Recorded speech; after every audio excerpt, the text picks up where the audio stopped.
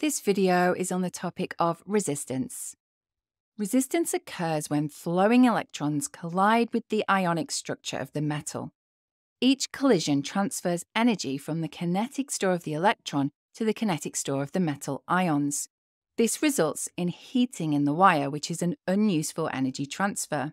As the temperature in the wire increases, the metal ions vibrate faster, resulting in more and more collisions, which further increases resistance, which further increases temperature, and so on. The greater the resistance, the harder it is for charge to flow, so the current decreases as resistance increases. So we've seen how temperature affects resistance, but there are other factors that affect resistance too. Take this wire with a cross-sectional area of A and another identical wire, but with a cross-sectional area of 2A. The thinner wire will have twice the resistance of the thicker wire.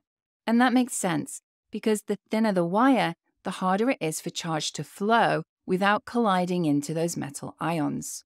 Now take that same thin wire of length L and an identical wire that is double its length. The longer wire will have double the resistance of the shorter wire.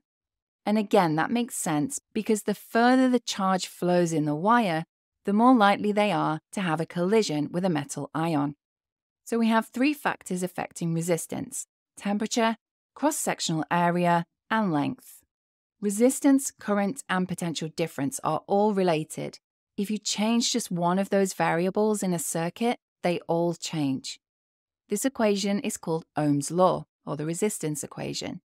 It states that resistance is directly proportional to potential difference and indirectly proportional to current. Therefore, resistors can be used in a circuit to control the current in a given branch. A higher resistance will give a lower current, and a lower resistance will give a higher current. Let's take a look at an example exam question. A student builds a series circuit with a 5 kilo ohm resistor.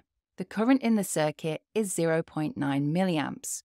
Calculate the potential difference across the resistor for 2 marks. So first, we always write out the equation.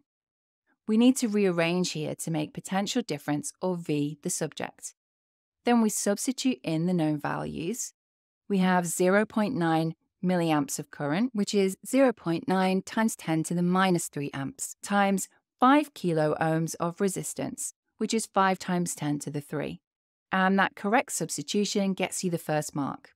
This gives us a potential difference of 4.5 volts for the final mark. In summary, resistance is the opposition to the flow of current, which occurs because those delocalized electrons collide with the metal ions. Factors affecting resistance are as follows: temperature, the greater the temperature, the greater the resistance; cross-sectional area, the smaller the cross-sectional area of the wire, the greater the resistance; and length, the greater the length of the wire, the greater the resistance. And finally, the relationship between resistance, current, and potential difference is described by and can be calculated using Ohm's law.